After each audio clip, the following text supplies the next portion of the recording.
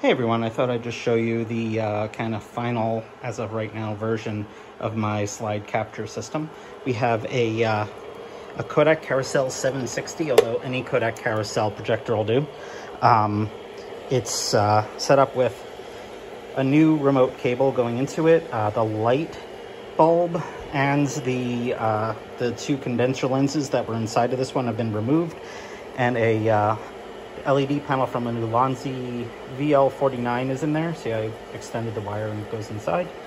Over here we have a Nikon D70 with a, I think it's a 210 millimeter Vivitar macro zoom lens and a 2x Tele+ adapter.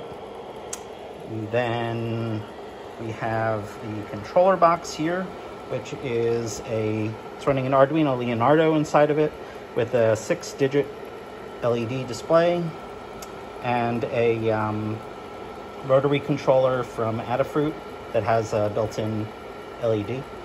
On the side, we can see the connectors for, well, this is for a backlight, which I'm not using. This goes to the infrared LED, get to that in a second.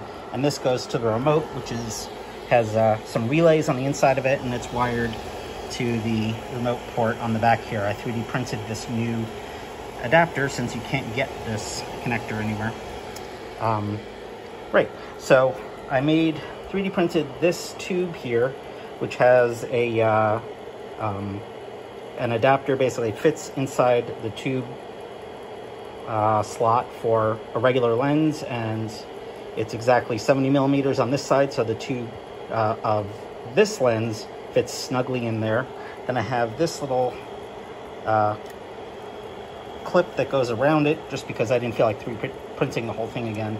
And I have the LED mounted in this little adapter, and I'm using just a Technic pin there to hold it in place. So that's pointing back to the infrared receiver on this Nikon D70.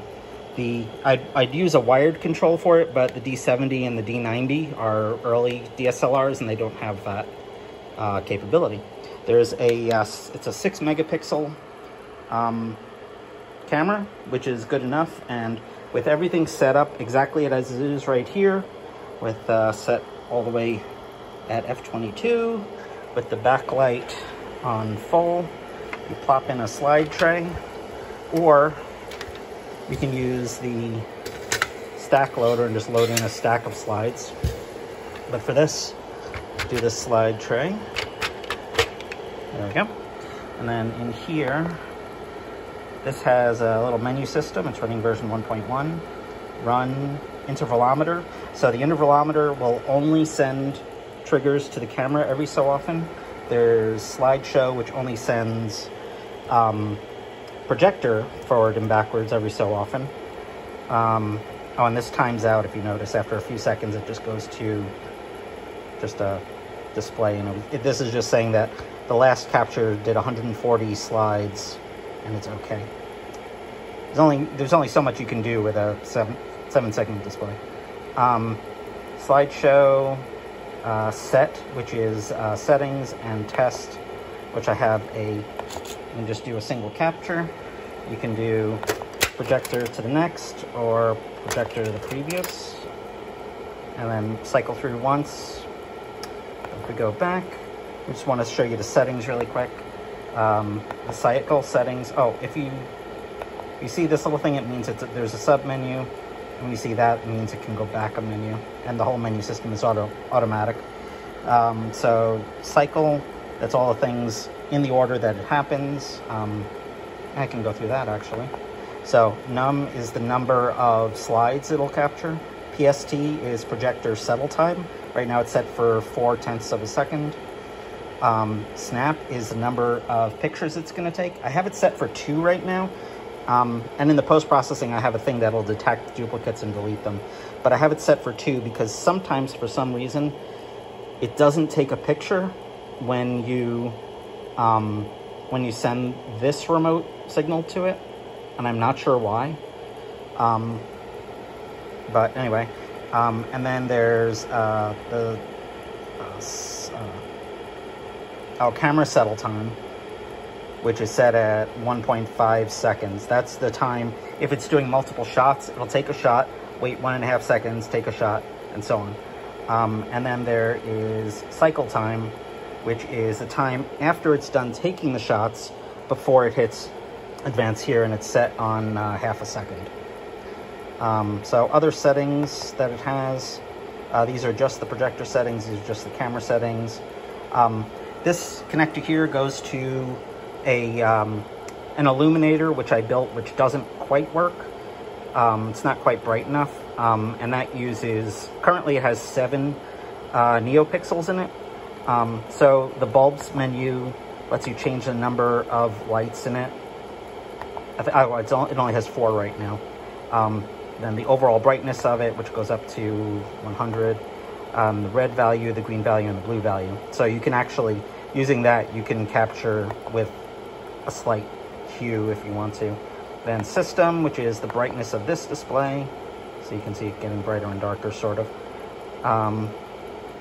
And then this is the timeout for the screen. So after 5 seconds, it'll go to whatever the appropriate idle display is. Okay, so let's go in here and let's go to, this is the main menu, go to run. So we have begin, which will start the whole cycle. It'll do 140 captures. That's what it's set up for.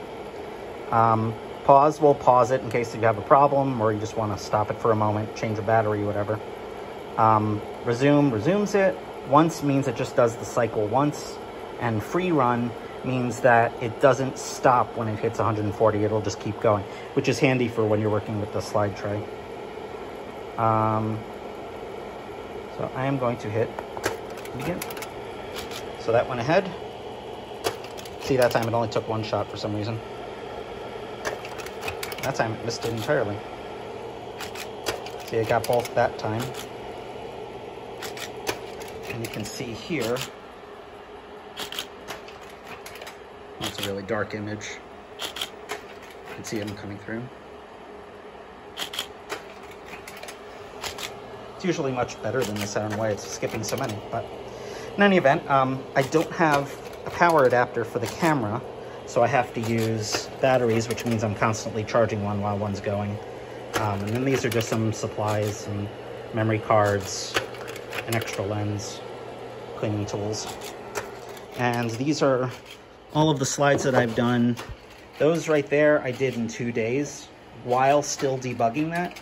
So I could easily do a lot more than this. Doing the slide trays is nice because you just put it in and just let it go. There it goes. But if you're doing individual slides using the feeder, then you have to load each box of slides individually. Magic Kingdom, nice. So yeah, that's it. That's my slide capture device. I'll put all of the code and all of the STL files up on GitHub soon so that other people can use it if they want to. Bye.